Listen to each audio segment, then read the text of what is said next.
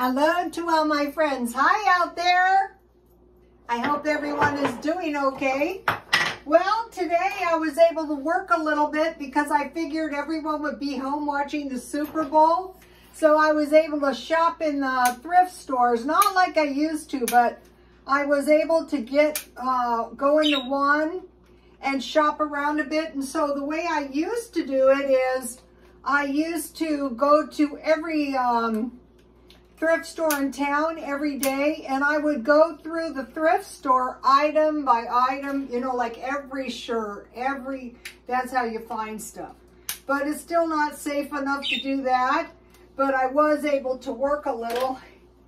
And so then, you know, I wanted to come home and do the YouTube video, and sometimes they're so easy to do, and sometimes you go, what is the problem? This is not a difficult dinner, it just was like not that easy to do. So I made myself some peppermint tea. And another thing I did was I went shopping again at Grocery Outlet trying to buy, what I decided to do is buy like drastically reduced stuff. And I was in another town. I was in the Grocery Outlet in Santee. And so I thought, well, I'll shop around and see what I can find. And I found some really cheap, good stuff, and I will show you in a minute. So I haven't made any soup, you know? And I thought, yeah, I will make some. So let's see. I guess I took everything out. Okay, so I have been wanting to make this.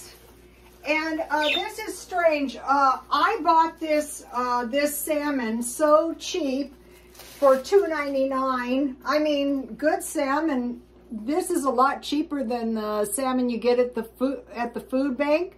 But just so happened that I got this really good salmon. It all depends on the fish himself. So I took all the skin and bones off.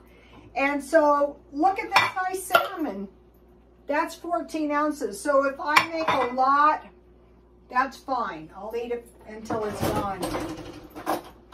Okay, so what this is really like, it's called salmon chowder. And what it's really like is like potato soup or corn soup. It's got corn and potatoes. So, you know, I have the 10 pounds potatoes.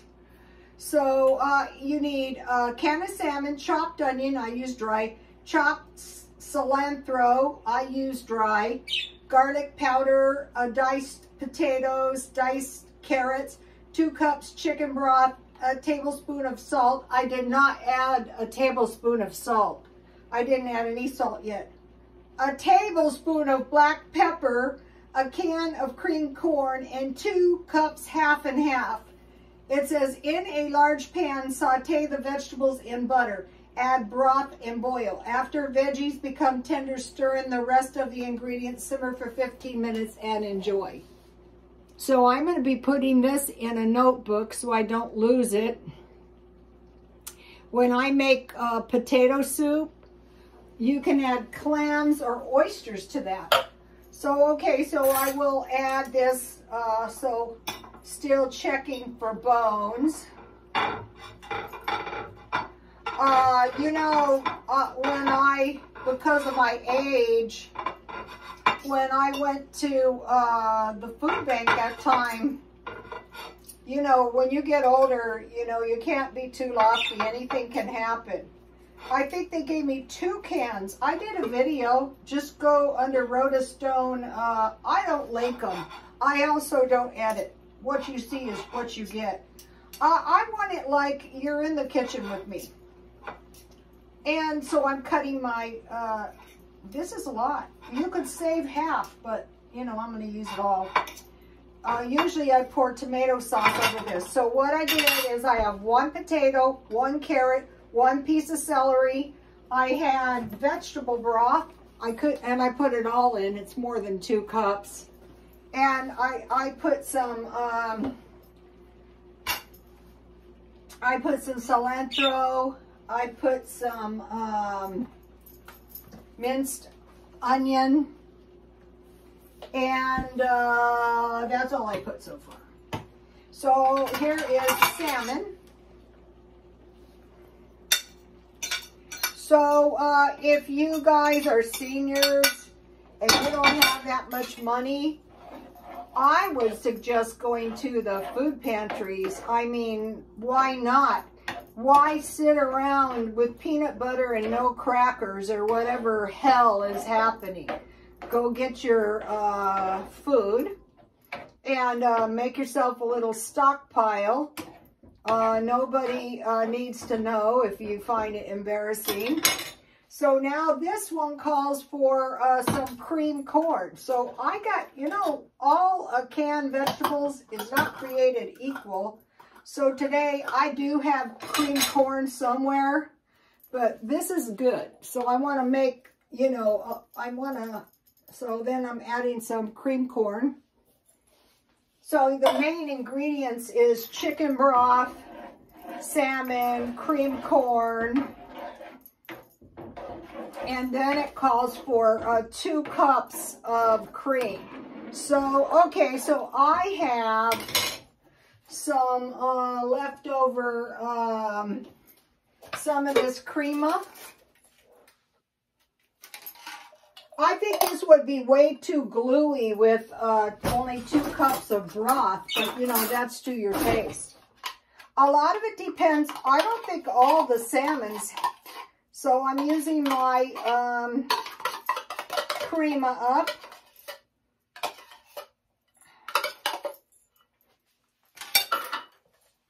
And I have a little evaporated milk left.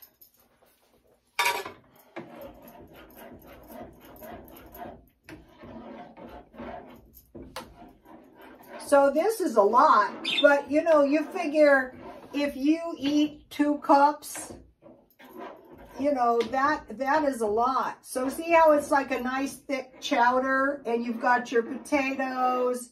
So if you buy celery, potatoes, carrots, onions, potatoes especially, you could just make potato soup. The way I make it is I cover the potatoes with water and I put some dry onion in and I put the potatoes and I cook them down. Then I would add the salmon. You don't have to have, I find this to be a little bit too gluey.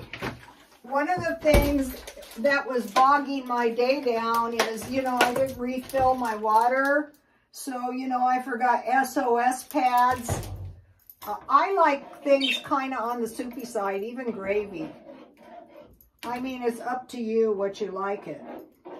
But once you have the corn and so you put the potatoes and the water and the onion, and then you can add clams or salmon or oysters, and you add a little butter and a little chives, you know, to your taste. But I thought this was really a good, this looks good.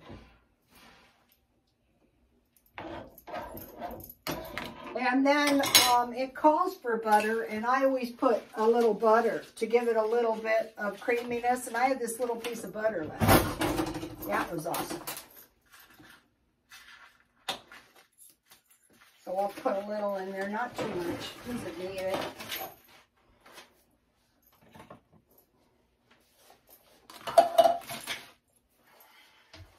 Still needs more water. So, I would suggest if you're like broke, going to the food pantry, going to the churches. You know, my friend, the one I tried to help, who did not want to cooperate, I said, why wouldn't you go to the churches and the food banks and get as much food as you possibly could? Because I told you she didn't have any food in her refrigerator. And so, you know, one thing you know when you get older is you don't know what's going to happen.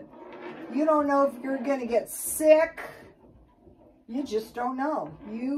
Your guess is as good as Guy. You know, I was a nursing student for years. And so, you know, you start getting up there around 70 years old. One car repair. You know, I just had a car repair. And it was the most minor thing. I forget what it was. A battery. By the time we got out of there, it was $1,400. Not for the battery, but it had a few issues.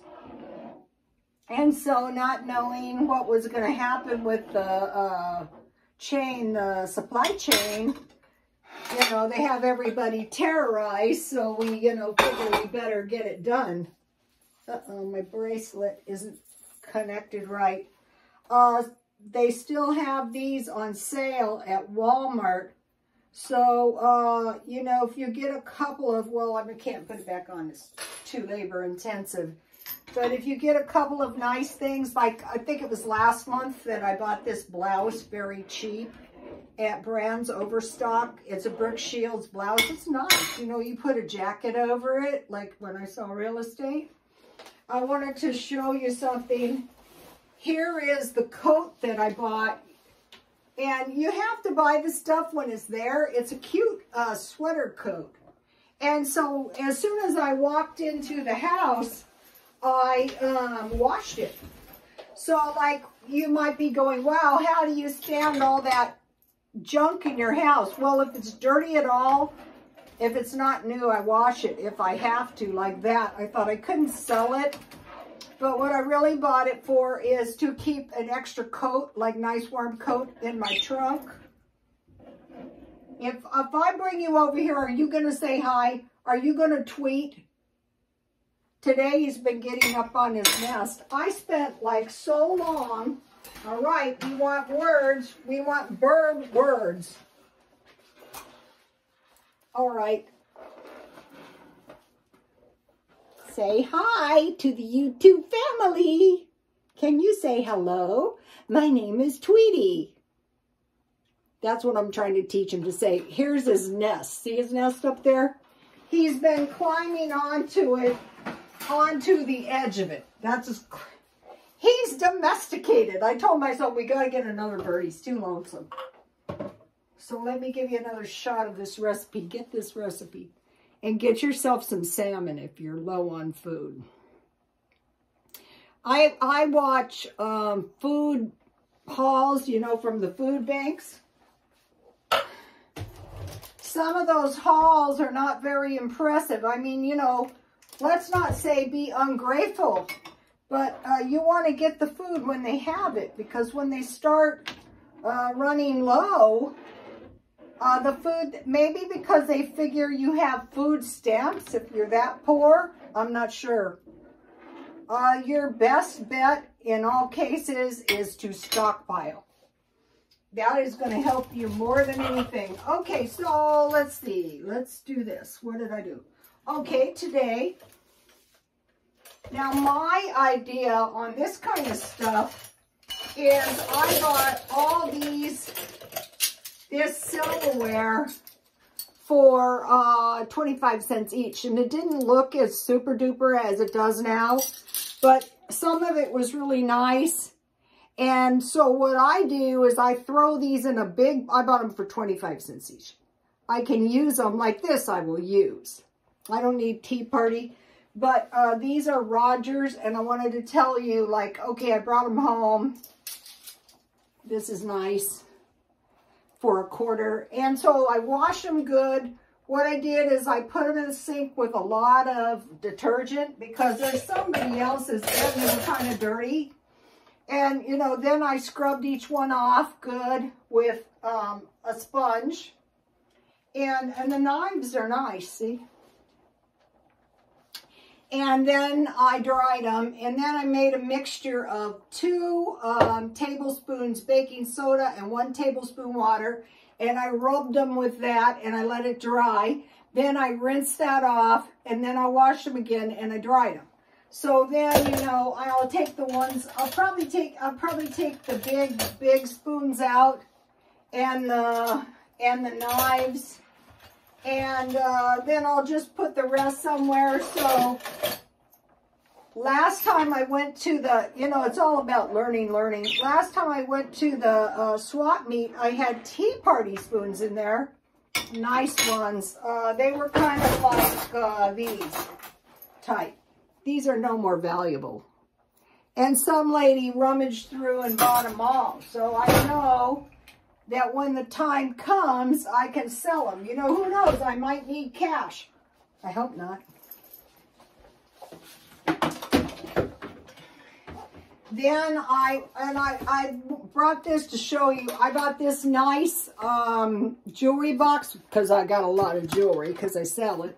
But there's the inside. But what I did is I wiped it down with this stuff. And then I threw those in the trash. And then I took a microfiber cloth to it because I don't like to get nice things wet. And then I took masking tape and I just ran the masking tape over the interior, which is, it's got a lot of rings, places for rings. If you keep your jewelry in a nice jewelry box, this is a mahogany jewelry box, and it's got a lock. A lot of the people that I used to work for, this is like a cash box. But what's stupid about this is if somebody robs you, they just take the whole box. Better to keep your money in the bank. But then I got this really nice cookbook. So this is about a $30 cookbook. And so I say to myself, when I buy this, I bought it for $3 because I wanted it for myself. But I said, what professional series 750, create inspiring recipes for every day of the week. Well, it's a Vitamix blender. But what's nice is it's got a lot of smoothies and stuff in there. And then the minute I opened it opened up to peanut butter chocolate chip scones. Let me give you the recipe, you guys. So I go, that's a sale by Jove.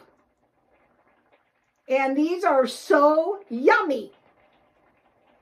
You know, I took to scones like a duck takes to water. Not so much with donuts. I think that's because a lot of the donut makers are secretive in the recipe. Finally, I got a couple good ones. And also the pretzels weren't that easy to find a good recipe. You know, you think I could never make those. Yeah, you can if you get the good recipe. And so, also, I got these cookie cutters. Now, what I'm looking for is a diamond. So there's like a whole drawer full. I got a triangle, which was great. I got a rectangle, which was great. And I got a nice donut or biscuit, which was great. But no triangle. And then I bought this nice, this is a $30 book. Do you guys ever watch Ice Age Farmer? This is always on there. So I bought this for my son for Valentine's Day. And I got it for cheap too. So even on these books, I just wipe them down with microfiber cloth. And then, you know, I keep them. But if you make sure your books are around a $30 book, you're always going to be, see how quick and easy this is? I bet you this would be good with some curry powder in here. But we're not doing that today. Okay, so let's have a little bit. So I will have enough soup for about 2 or 3 days. I still have a little baked beans in there. So I'm glad I added the water because, you know, to me, soup, here it is. And in my freezer, I have some nice, God knows where. I have some croutons, but I can't, oh, I will eat my soup with one of my new spoons. So this is what you call living, oh, let's put a little garlic, salt, and pepper on here. And there's salt in here too. This is what you call living off the fruits of your labor. Remember those people who used to say I was lucky? Yeah, they should have been following me around today. It was quite the day. Look at this.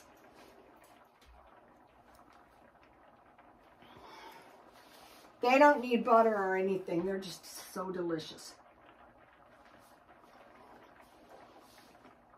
Oops.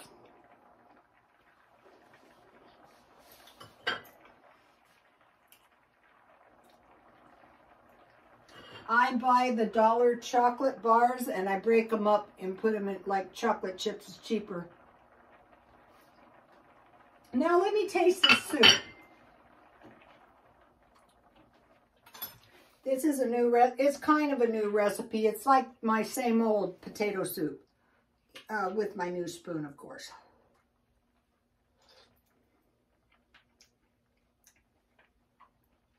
That is good. It's like corn chowder with, let me get a chunk of salmon. That is just a fluke that I got such a good $3 can of salmon.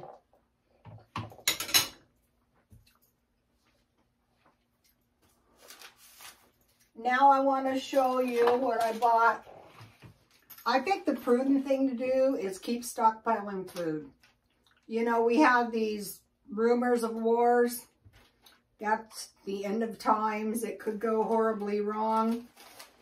So the first thing I bought was this orange Jell-O for 30 cents. Grocery outlet. I bought the cream style corn for $1.18. That wasn't the cheapest corn I've ever met, but that's a good brand. So I bought, I got this, these mug treats were 25 cents. I go, I'll try one. So you see, I'm spending very little money. And it adds up. You put it in a box and pretty soon you got a box full of food. Okay, and then they had some nice mixed vegetables. Okay, these were cheap. How much were these? These were 59 cents each. So that's incredibly cheap.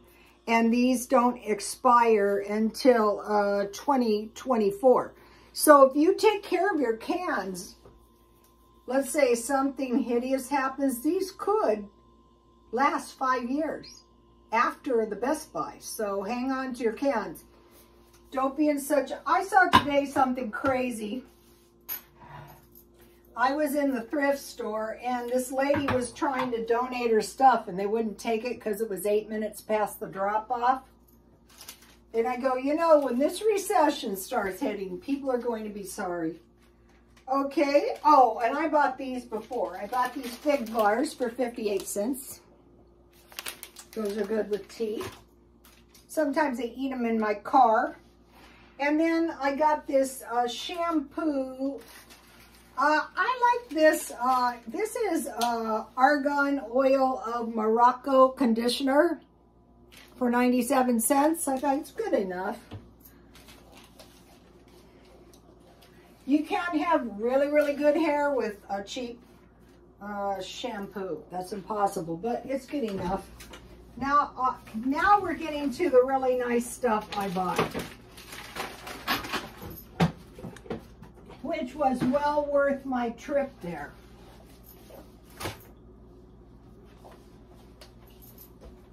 Okay, so then I bought this. I couldn't believe the price on this. It was $2.99. And what I like to do with this, I get my bologna. I get bread, mayonnaise, mustard, bologna, and salami. But I also like salami and cheese. And I got this cheese for $1.97. This is really good cheese, and I already ate a little piece. So if you have salami and cheese, I could have had a salami sandwich to go with my soup. Let's see. I already ate a little piece, so I can tell you it's so delicious. Look. If you like good cheese. So I will probably keep it in the freezer because that's a lot of cheese and I don't want it to, oh, this is so delicious. If you're a lover of good cheese, like I am. Oh, good. Then I bought these are strawberry cream desserts, 3 for $1. I got those.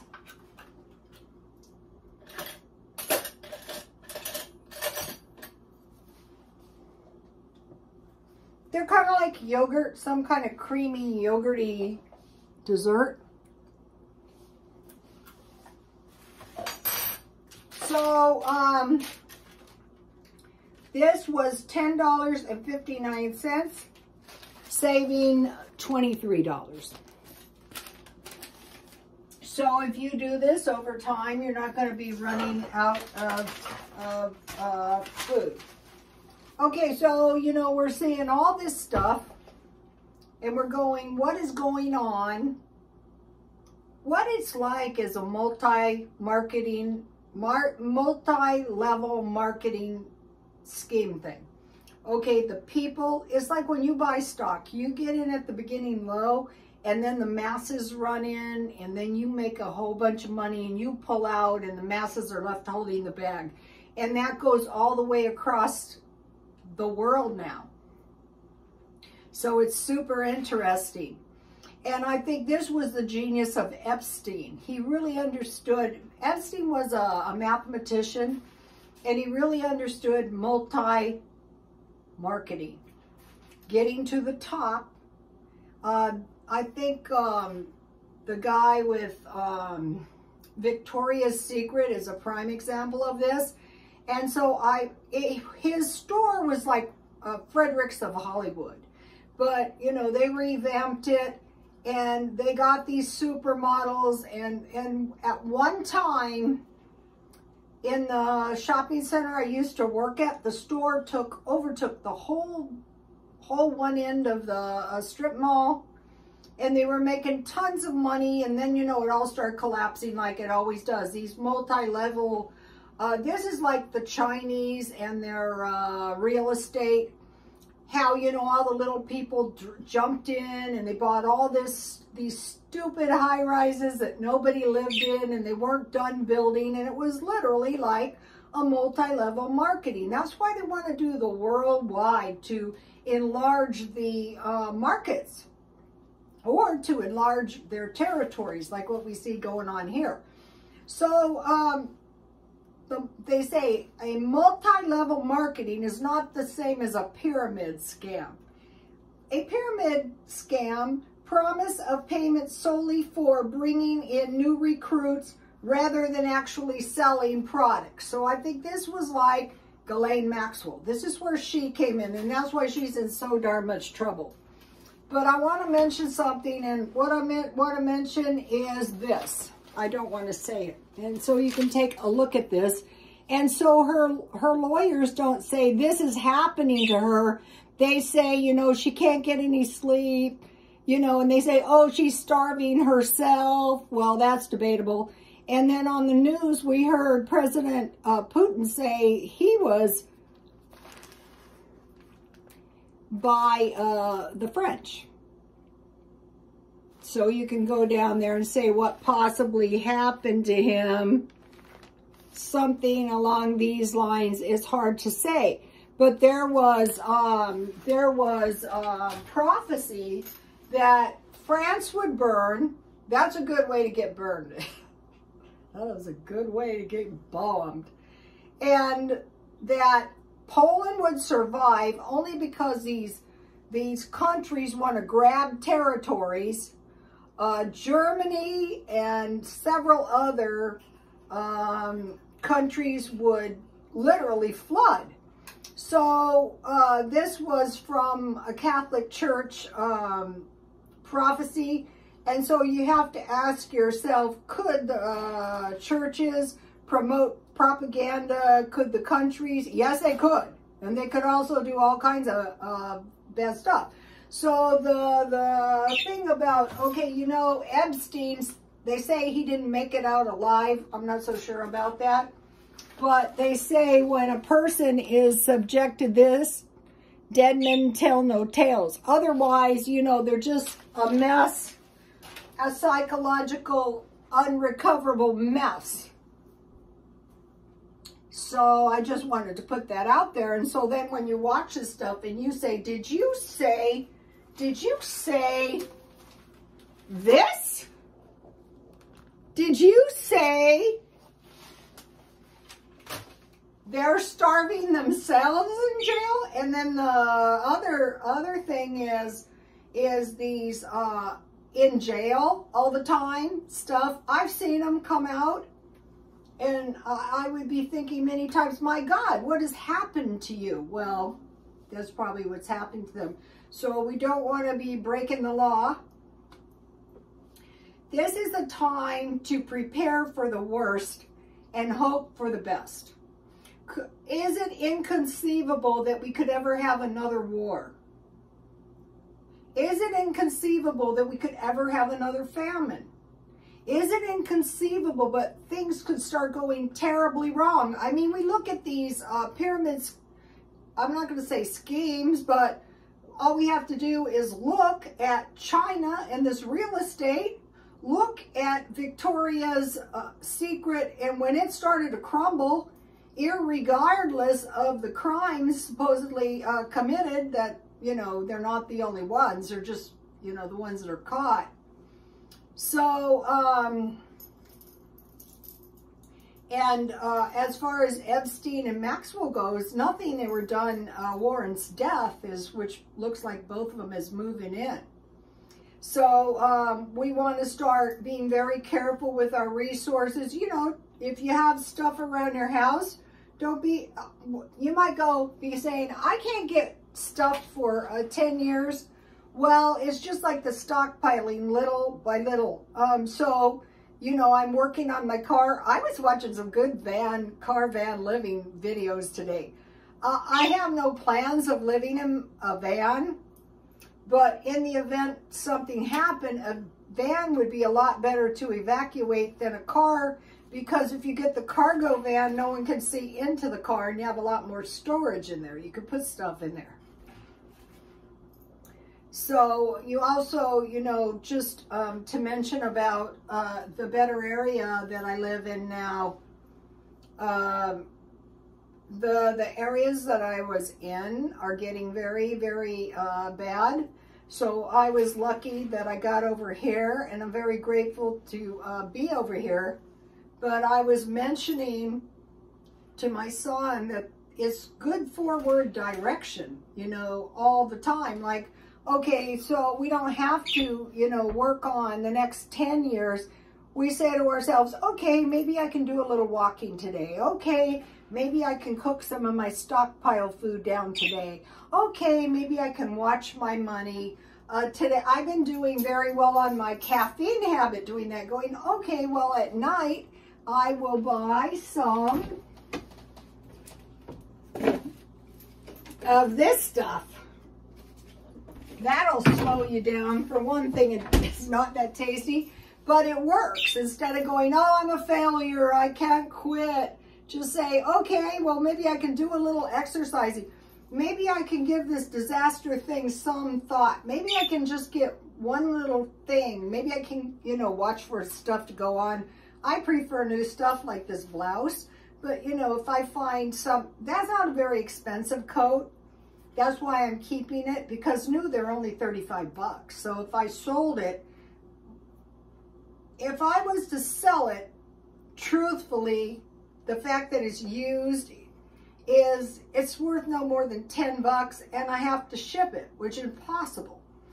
And also I wanted to mention that I am donating to stuff, but I'm donating it to the church first. You know, the church that I generally go to. So, okay, you guys, please like, comment, and subscribe, and be thinking about some of this stuff. And like when you hear things, go, what? What did you say? Are you kidding me? Okay, you guys, God bless you all.